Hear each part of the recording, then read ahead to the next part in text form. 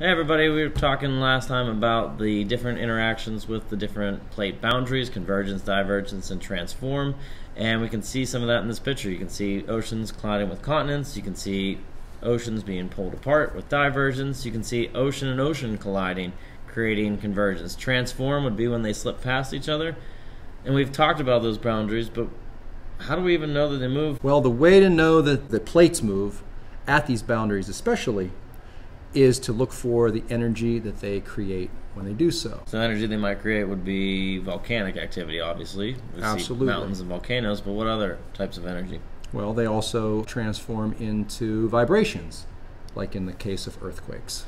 Earthquakes should give us an indication of where these boundaries actually are. This is from the U.S. Geologic Survey. These are the earthquakes that happened in the last month at a certain level, but you can see that right here in the state of Idaho, we have a 4.6 earthquake that happened 15 kilometers below the surface.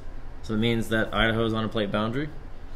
No, it doesn't necessarily mean that. As a matter of fact, that's kind of shallow. It's not terribly deep. I would say that what we would want to do is look for places that have more earthquakes, which would indicate more motion. So down here in Mexico, it looks like we have a large one. If I click on it, we get about an 8.1 that have an 87 kilometers deep in the earth, so that's a lot deeper, and the severity was a lot higher. And you can see right around there, we get a lot more activity. And the depth would also indicate that possibly there's a plate collision there. So when we look at the entire planet, and we look over the last month with the largest earthquakes, you can see they're all over the place. They seem to be all over the place, but if you look really closely, they seem to be clustering together in certain areas. So up around Alaska and Japan, we've got a bunch of earthquakes. We got a ton down here with Indonesia and Australia. We've got a lot down around the Yucatan Peninsula in South America. And we've got these random ones right kind of in the middle of the ocean. So the middle of the ocean might indicate that there might be a boundary there. One that we've been studying a lot of, which would be the Mid-Atlantic Ridge. So this could be a divergent boundary based on plates being pushed apart, causing some vibrations when that energy is released. So now I've put on earthquakes that are very minor, very small shakes that we can't even feel, and we get a lot more on our map. And it really makes a definitive line around the Pacific Ocean, which would indicate the Pacific Plate. So the Pacific Plate outlines the entire Pacific Ocean from Asia all the way through the Americas, but we do kind of have these ones right in the middle of the Pacific Plate. We do, and that is a hot spot, actually, where you would find the Hawaiian Islands. It's not necessarily the case that volcanic activity and earthquake activity only takes place at plate boundaries. There are places where it is common otherwise. So I've linked a video that you should watch about the theory of what they think is causing the creation of the Hawaiian Islands. Earthquakes and volcanic activity kind of can go hand in hand, like you said, and we don't have to necessarily have them at the boundaries. They're more likely at the boundaries. I can see the mid-ocean ridge right down the middle between Africa and the Americas, but definitely you can see the Pacific Plate where we're getting a lot of activity out here. And if you look over at Africa, you get a divergent area there as well. So if we overlay this map with the one we just looked at, we can see that definitely we have boundaries from each of the different pieces of crust that we have. Continental, ocean crust. They could be on the same plate, like South America has a half continent, half ocean crust. And where those boundaries are between each of those pieces of crust is where we're seeing a lot of that activity. Yeah, and they've given names to all the plates. Some we talked about in the last image, Pacific Plate specifically, and you can see that the South American and African plates are split up by that mid-ocean ridge.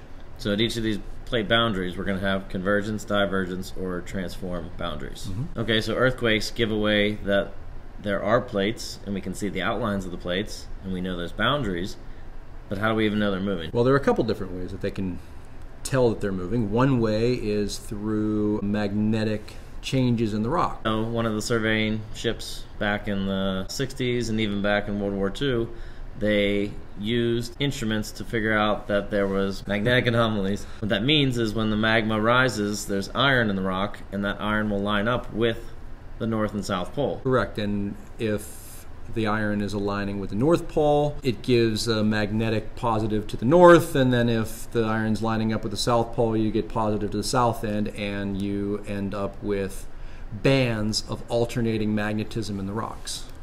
So because Earth has a magnetic field, and the magnetic field is not constant, it changes over the hundreds of thousands of years. We get these bands of rocks on the ocean floor. So looking at ocean rocks, we can kind of figure out that everything is moving, because if you look at and date continental rocks, they're between 3 and 4.5 billion years old. When you look at the ocean floor is a lot younger. Yeah, about 180 million years old. Where would the youngest be? They would be near the rift zone, or the divergent boundary, where the magma is creating new rocks. So we have new rocks being created today, and the oldest ones are at the furthest reaches of that plate, diving back down into the earth and recycling itself back into magma. So an image here shows us that red indicates very, very young rock, and blue indicates the oldest rock. So right down the middle of the Atlantic Ocean, you can see the newest rocks forming. There's a nice rift here in the Pacific plate, and we saw that there was actually two pieces to that Pacific plate. There was what we call the Nazca plate and the Pacific plate, which leads to a lot of convergence along the South American border, which is why you get the Andes Mountains. Actually, the entire Pacific plate, there's convergence all around, so it's slowly being consumed, and because of the movement and the divergence at the Atlantic Ocean, the Pacific Ocean will eventually covered that there are plate boundaries. We know that earthquakes kind of give away where those plate boundaries are, and we can look at the age of the rocks to tell us that the plates are constantly in motion. Sounds good to me. Sounds good to me. We'll see you next time.